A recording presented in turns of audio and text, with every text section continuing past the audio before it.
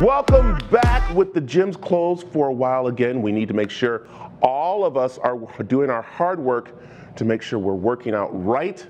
So don't go waste it.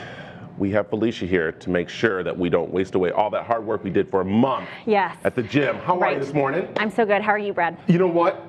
One, yes. I found out the easiest part was drinking lots of water. Yeah. That was my thing. Yeah. I was like way below my water, so I was getting bloated and everything. Yeah. And When you're not drinking enough, your body holds on to it. Yeah. So yeah, you got to be drinking the water. And then I started going, okay, what am I going to work out with?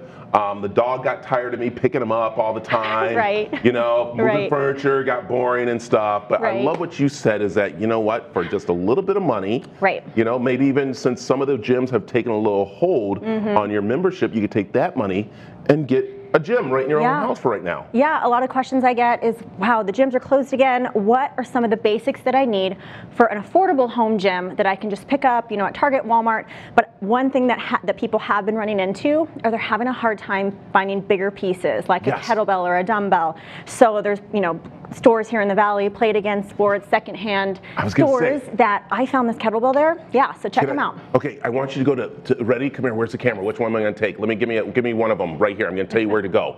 Okay, we'll just take this one here. Okay, you're going to want to go to the Play It Again Sports up on 32nd Street and Thunderbird. Okay. That's a little hidden secret there. That's where I've been going to getting a few little stuff because they have it in there, and then they order it for me too.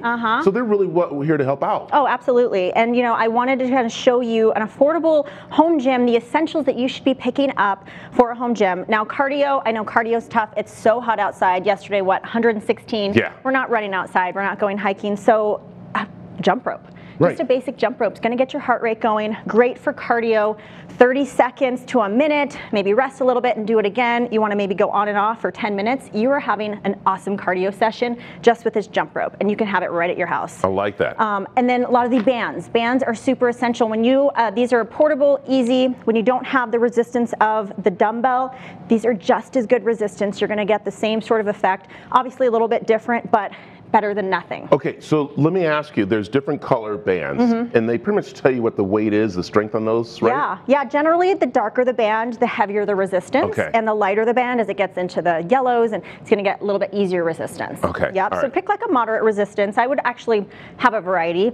I love these mini bands because these are great that you can do pretty much anything with them. You can do upper body. I was doing the...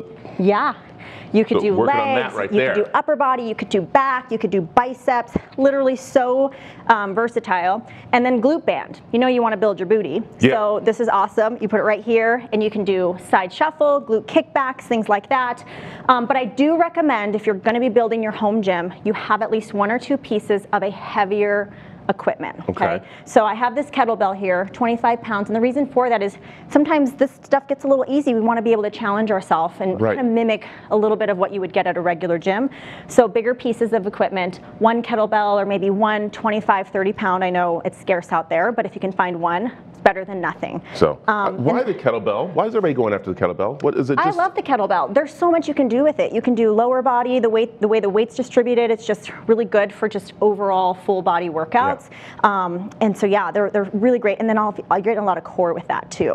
And the reason I have the speaker here is when people work out at home, what I hear so much of is, I'm not motivated. I'm not motivated. I'm at home. But when we have a space set out in our house, you see the speaker, you see your mat, you have the weights. When it's out of sight, out of mind, we're not going to do it. Keep it out there so that you can see it every day. So it reminds you, wow, I should maybe get in a 10, 15, 20-minute workout. As you trip over it, going to, you know, walking around the house, just leave it out there for everybody to see. Leave it out there. The kids leave their toys out, leave your equipment out. Yes, so you can do it. Yes. So, okay, you have been training a lot of people online, which is kind of neat, and I know that you actually built a little training center in your house. It's kind of cool to watch you on social media. So, what are some of the things that you've been really finding people needing while they've been trying to get back to the gym?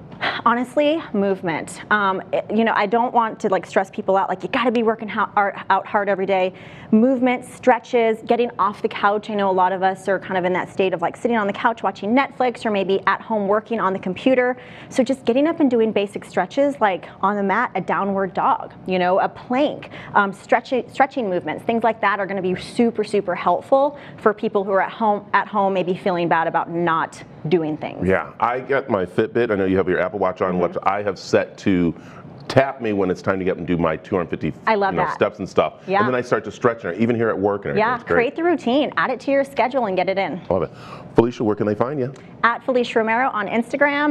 You can DM me, I get a lot of questions and I put a lot of workouts on there as well. So I did, yeah, and I'm getting fit thanks to her, all these people, I love it. All right, thank you, Miss Felicia. Bye guys, thank you.